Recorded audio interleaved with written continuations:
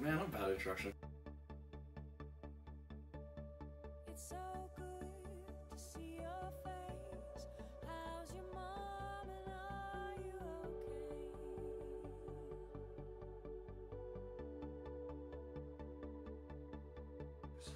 I know what got me into cars, and that was my siblings. Yes. I'm so sorry. There's a big age gap between my siblings and I. At least like 10 years. So they had cars when I was a kid. Okay, you probably didn't see what happened because the camera probably shut off, but I just dragged a cone off the track. A big cone. And my brother had an S2000, and he was getting bored of the S2000, and he didn't ask me if I wanted to buy it. I just said, hey, are you selling this? I'm gonna get a loan, and I'm gonna buy this car off of you.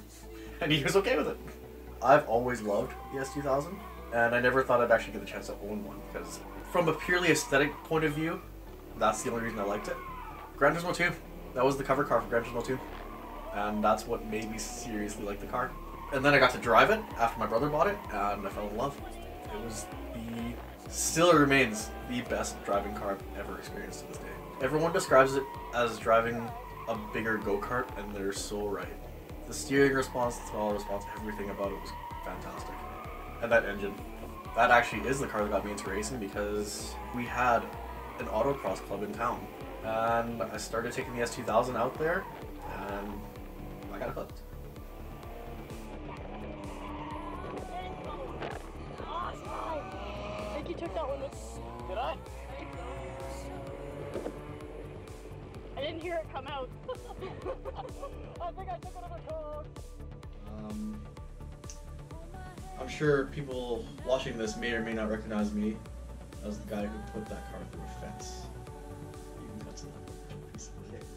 Driving the S2000 on the track, I was young, and I was probably the stupidest I'd ever been. I mean, I had no one really teaching me how to do anything. I was kind of just learning everything on my own. And one of the last autocross events for me in June, we had just finished our time runs, and we had lots of light left. They'd send a car out. As soon as that car got to the halfway point, they'd send another one out, and another one out, and so on and so forth. Just for a bit of fun. Go out, do whatever you want. Just don't be stupid about it. I was stupid about it.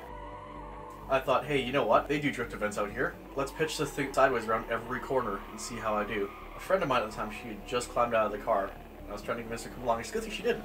I started my fun run. Everything was seemingly going fine. I was holding every corner. It was fantastic. I learned what snap oversteer was that day. Coming out of the chicane, I kicked the back end out. The back end regained its grip, whipped me around, and flew me into a fence.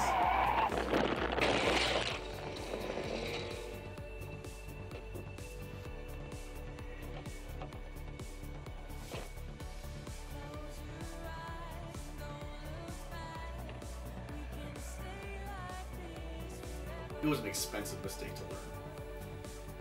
I'm glad I learned it because the situation as a whole humbled me quite a bit. I didn't quit racing. I left. I took a sabbatical. I took a sabbatical racing. I didn't go back for about a year. It took me some time to kind of regain that confidence because you put a car through a fence, it's gonna break you a little bit. But I mean, you're young. You learn from your mistakes. What had happened was life was changing. I was finding that I needed a car that better suited my life, and I just wanted something with more space. And it's not like, I mean, I didn't have kids or anything. I didn't have a girlfriend at the time, but the car wasn't practical. It's just, it doesn't work. Having a 2-seat convertible does not work. You can barely fit groceries in it. I mean, it wasn't a practical car. I sold it, actually. I sold it back to my brother. After it got painted, he threw a body kit on it, put some really gaudy wheels on it, and he sold it off to someone else, and the car's gone now. I don't know where it is. Still driving around somewhere, but not here. And then after that, I hunted around. I was trying to find, I had a very specific car I wanted. I was hunting around for a Lexus IS300. I was going to try and find one of those as kind of, hey, I'm growing up. I need doors. This is my car. And I never ended up finding one. And then I made my first mistake, and I bought a Corolla. I bought a 2012 Toyota Corolla 5-speed automatic. That was a mistake. After I sold the S2000, I didn't stop racing.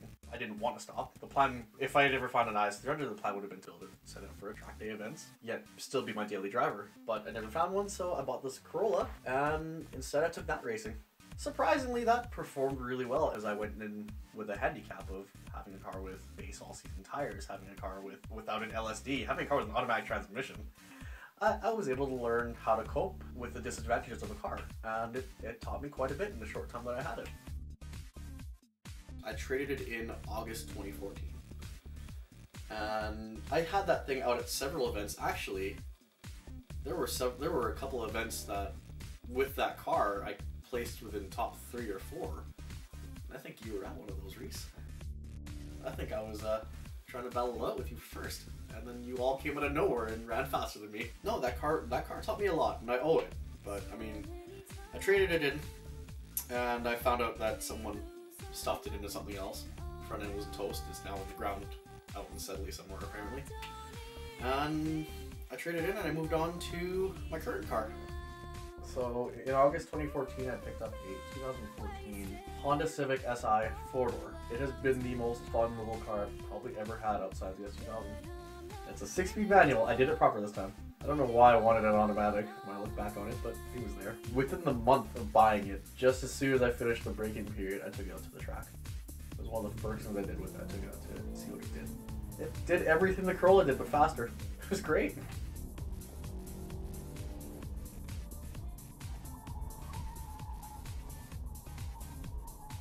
This car, as a whole, for me, is the most complete package. It does everything I need it to do, and it has the spirit of some of my past cars. I think that's why I like it so much. I've resigned this one to being, I'm hoping it's my forever car, because I really like it. I don't know, I mean, it's a good platform. If I felt like it down the road, I can do stuff to it pretty easily, or I can leave it stock and just drive the hell out of it. So far, that game plan's working out pretty nicely.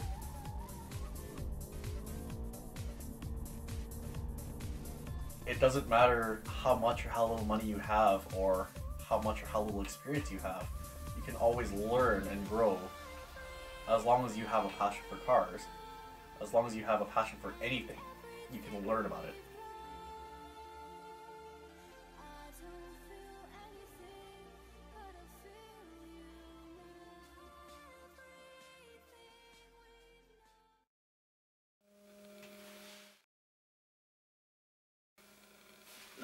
Get it. It's fine. Hello? Hey. Not yet. I'm doing it this afternoon. Yeah. Struts, links, and bushings? Okay. Yeah, I'm gonna check this afternoon. Okay? Thanks for saying bye.